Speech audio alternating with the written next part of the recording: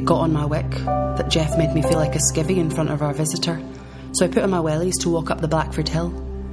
Being inside so much confused my mind.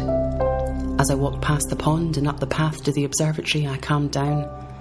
From the ridge I could see the whole city lying around Arthur's Seat, and the castle looked like a toy on its black rock above the Forth. Agnes thought Jeff was a bit of a catch, but when she got to Edinburgh, I think she realised that his career was probably more important than his interaction with her. I hurried home past the duck pond.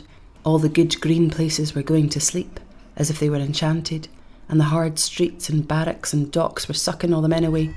Boundaries were changing, people were questioning identity. When Jeff became a conscientious objector, he set himself against the mainstream and immediately became marginalised. Mrs. McCaffrey, she said, I have something for your husband.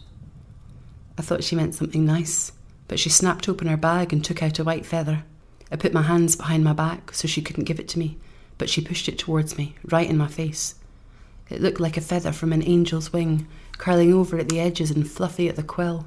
The White Feather Club was started in 1914 by Admiral Charles Fitzgerald, who encouraged women to give men they found on the street who hadn't signed up for the First World War a white feather as a sign of cowardice. And this continued into the Second World War. It would make life at home extremely uncomfortable for the people involved. Jeff jumped up and shouted, "No one can stop us flying the flag for Scotland." We remain true to Scotland's interests. We are fighting for her rights and freedom, just as England fights for hers against the Nazis.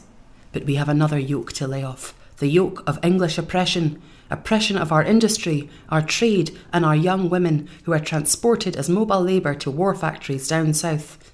Sometimes to preserve a union, for example in the case of Jeff and Agnes, you have to compromise on your identity to be able to keep the union going, but sometimes that's a huge personal cost.